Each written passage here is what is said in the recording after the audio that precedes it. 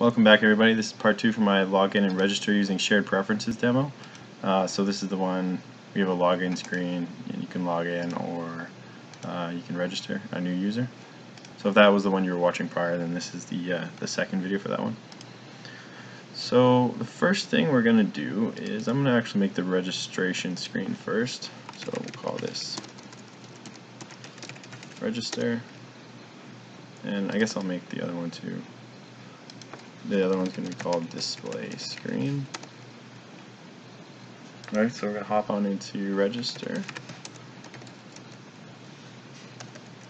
and begin doing that. I'm just going to copy the onCreate method over from main activity and plop it in there. Actually, while I have it copied, I'm going to plop it in here too.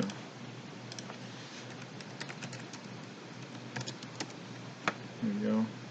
And this is going to be the display info, and this one will be register. There we go. Okay. So let's get started. So we're going to have a couple edit texts first of all for the username, password, and email.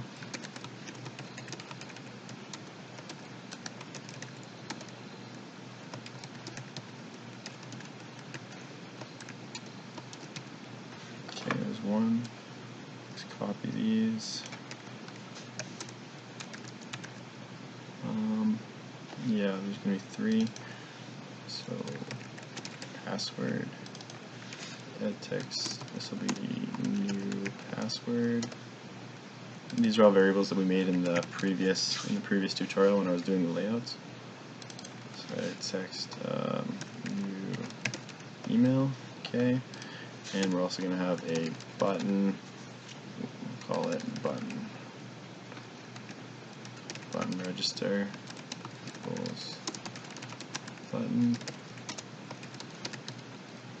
what was this one, button new register, right, okay.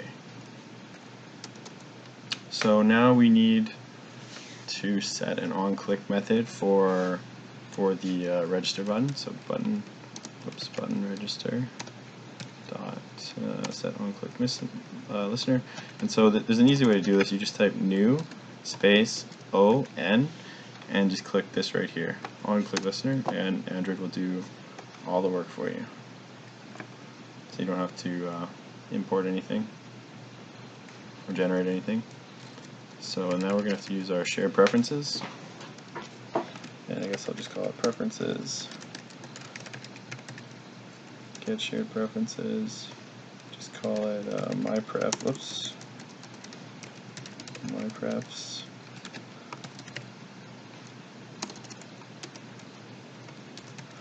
private.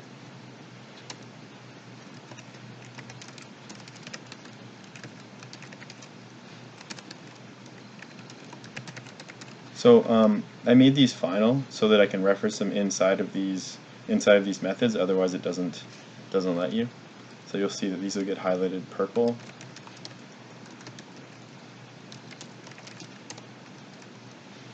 So we're going to need 3 of these.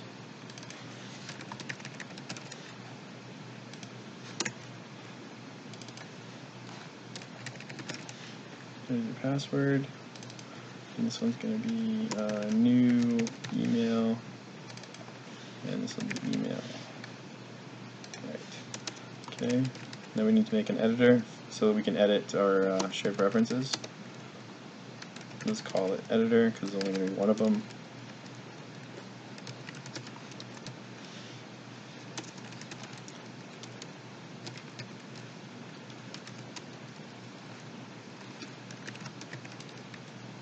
Oops.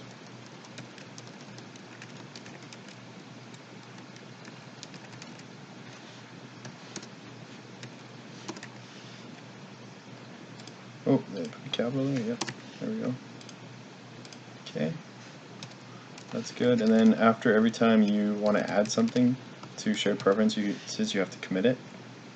So we have to commit the.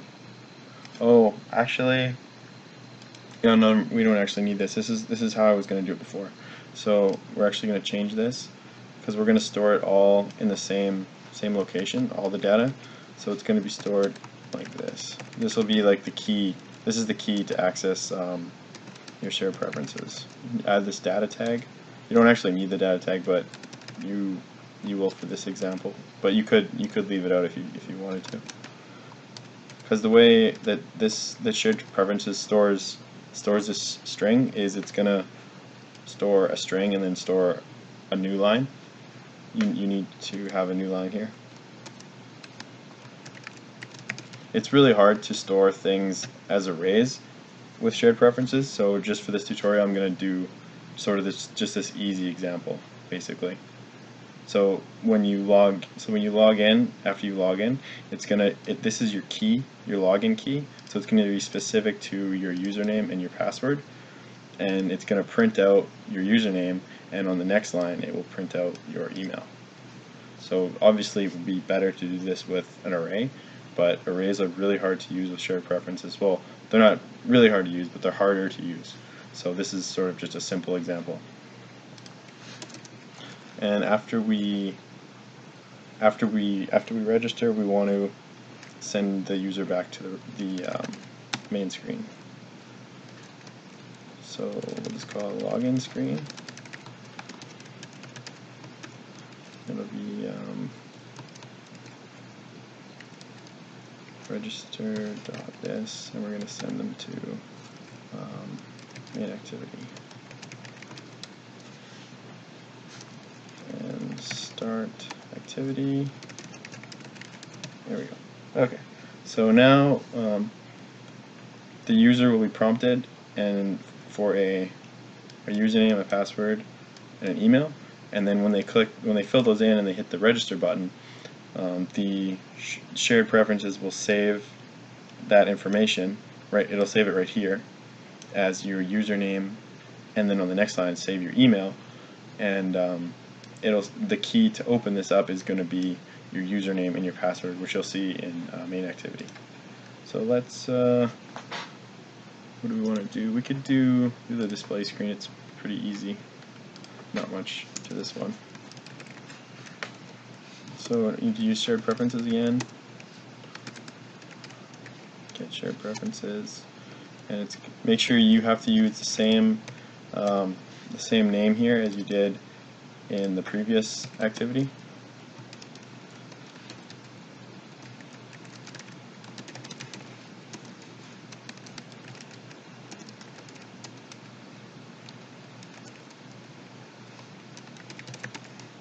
So this is just this probably isn't going to make sense right now to you, but I'll talk about it when we get to the next activity.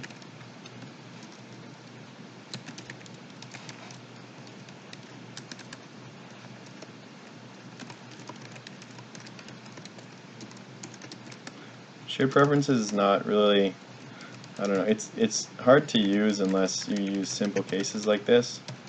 I'll probably do some more tutorials on it in the future though.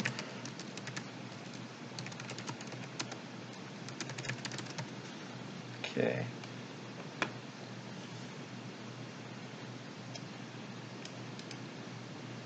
Okay, so we'll going over to main activity now.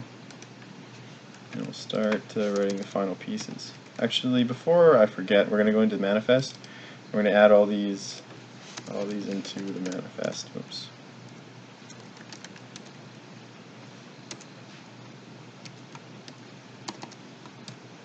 Fuck.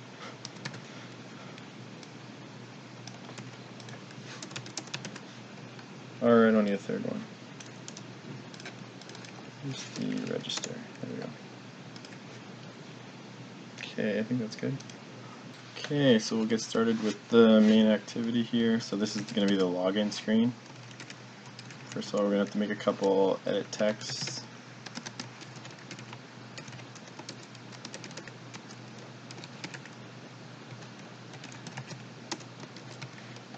Okay, there's one.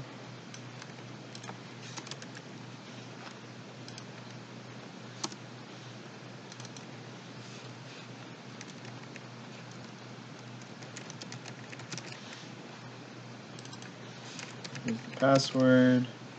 And then we're going to make a couple buttons for the login button and the register button. Call it button login.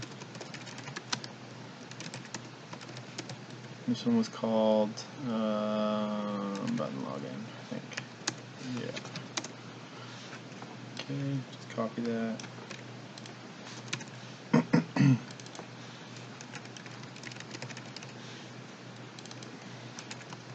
That one's just button register. Okay, so now we need to make a, first of all, make an Onclick listener for the login button, sure, because that came up first. And remember, just type new and then on, and then you can click this builder here, and it does everything for you.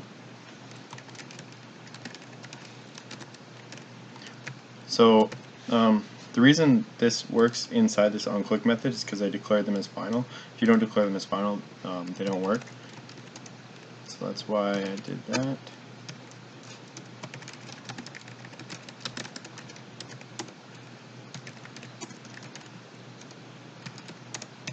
Go. So now we need to do our shared preferences, column preferences. And this needs to be exactly the same as what we called it in the other methods. So we called it myprefs and mode private. I've never actually used anything except for private. I don't know when you would not use private.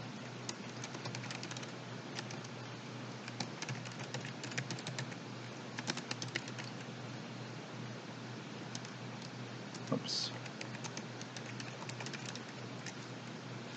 So now we're going to load. So this line right here is about loading the previously stored preferences. So remember, we stored them as this key here. So it's going to be the username, password, and the data, all one word. That's what we're using as the key. And if there's nothing stored, this is what's going to print. So it's either the username is incorrect, the password is incorrect, or there's nothing stored. So we need an editor.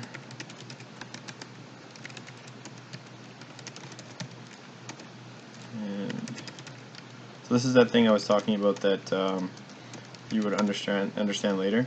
So we're opening up the old stored preferences an existing one, and then we're storing it in this new shared preferences with the key display. And display, if you go over to display screen, is the key here for when we want to display something. So every time somebody hits login, if their information exists, it will get loaded and stored in the shared preferences with the key display, and then it will get displayed here. Hopefully that makes sense. And we need an intent to take us to the fuck. Oh.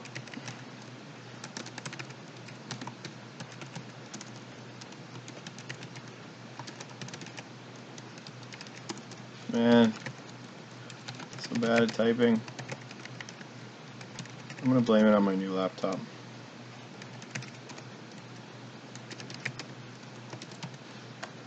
Okay, so now that one's done.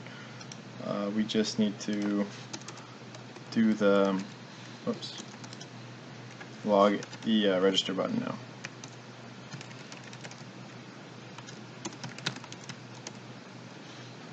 So same thing. Set Unclick listener, and this one just needs to be an intent to take us to the registration screen.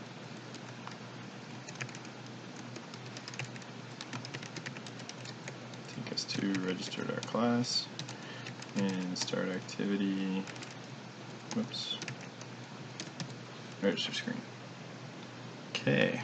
I think this actually looks pretty good. I'm gonna run it on my actual device. I don't want to wait for the emulator, but okay, so I'll just quickly register something. You can't see it, but I'm just doing it on an actual device over here.